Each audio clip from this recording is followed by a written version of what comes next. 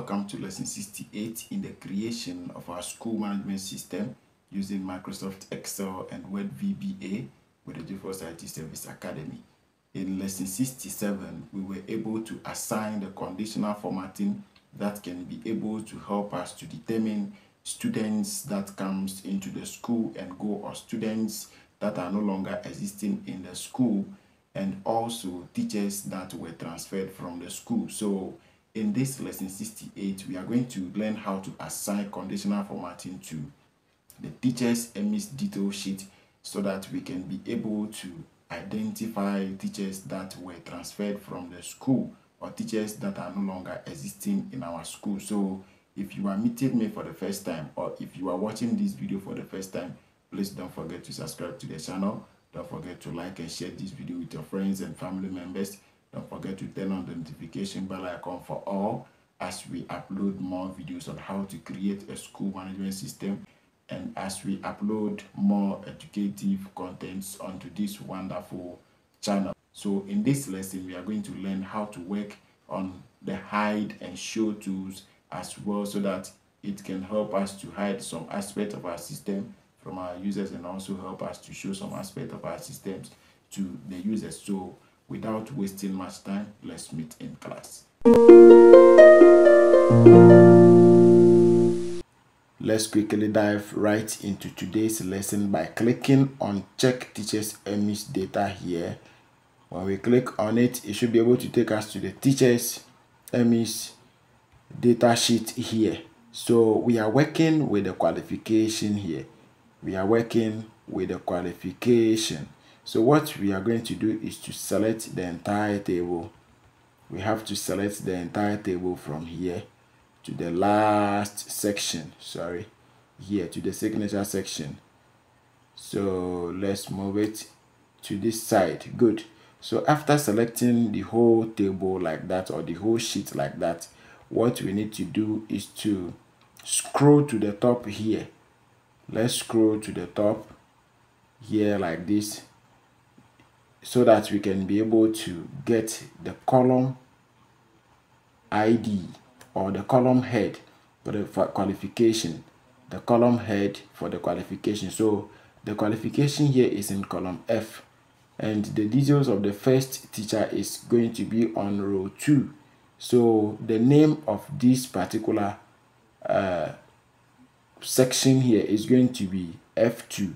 So that is what we are going to do. So let's quickly go to home, click on home, let's click on conditional formatting, then we come to new row, click on it, then we come to this side here, use formula to determine which cell to format. So let's click on that one, then we click on equal to, then we press and hold shift on the computer keyboard, then we press the $sign, we click on the key containing the $sign. So the qualification is in column F. So F, it's supposed to be in capital letters. So F2 here, then we bring our equal to sign, then we bring our inverted commas like this, then the statement is no more in school, no more in school, no more in school. That is the statement. So we have to bring the final inverted commas here like this, then we click on format here. Let's click on format here, then we come to the font color here. Let's click on the drop down, then we select black like that, then we come to the background color, which is fill, then we select red like this. So when we click on OK, we should be able to see something like this. This is how it is going to appear in the system. So let's click on OK. Let's click on OK. Then let's come to the qualification section. Then let's type no more in school, and let's see what is going to happen. Good. So please have you seen that the whole column is being highlighted? It's been highlighted. The details of that teacher is being highlighted. So that alone is telling us that the teacher is no longer existing in the school.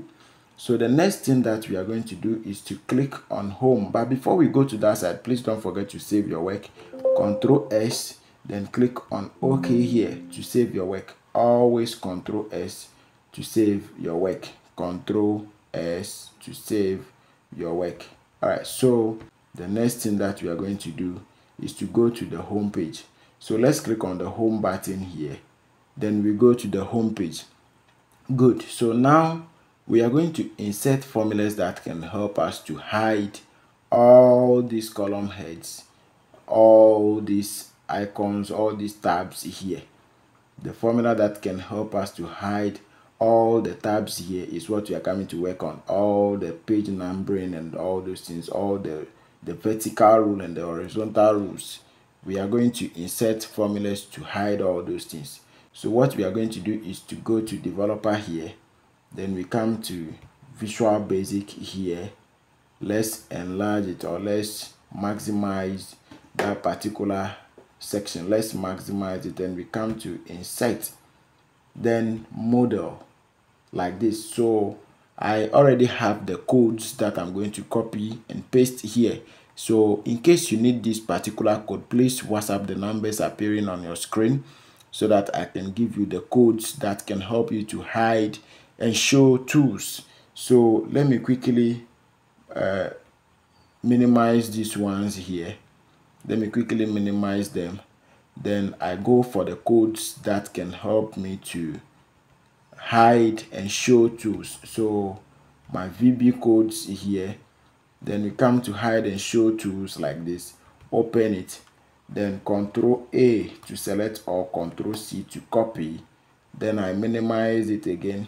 I'll now go to this side here to maximize it like this. Then Control V to paste. So I have my hide codes here. So let me just save it. Control S to save this work. Good. So let me just close this one here. Let me close it. Then I'll go back to insert again. Insert a new model. Then I'll go back to my codes again. Then I'll open the show codes. So Control A to select everything. Control C to copy.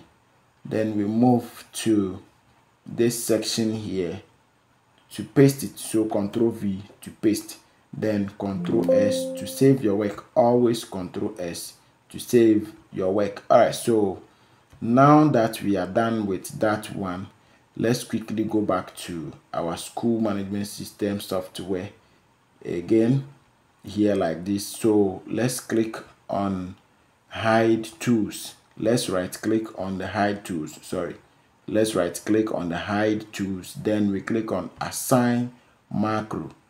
So the name of that particular macro is hide. So click on hide. Then we click on OK. Good. So when we click on hide, it should be able to hide the details for us. It should be able to hide all the sheets that are appearing at the bottom here, but these ones will still remain. There is a setting that we will do on those ones, then we can be able to hide them as well. So now let's right click on the show tools here. Then let's assign a macro.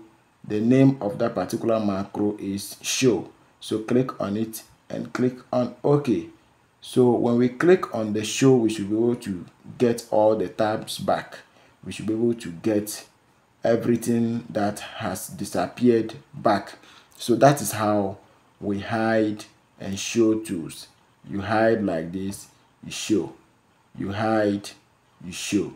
So when you hide and show tools like this, and somebody have access to your system, the person will not be able to identify that you use Microsoft Excel to develop this particular system. Good. So how can we hide these sections here?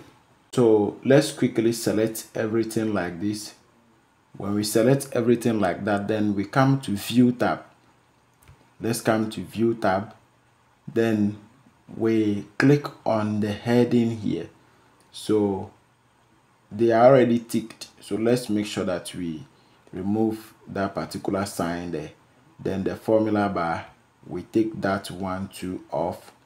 Then the grid lines, the grid lines, we take them off. So let's see what is going to happen here. So please, have you seen that we cannot see those things there except the tabs here? So let's click on hide tools. Good. So if somebody have access to your system like this, the person can never know that the system was developed with Excel. With this one appearing on the top here too, we are going to work on that one too.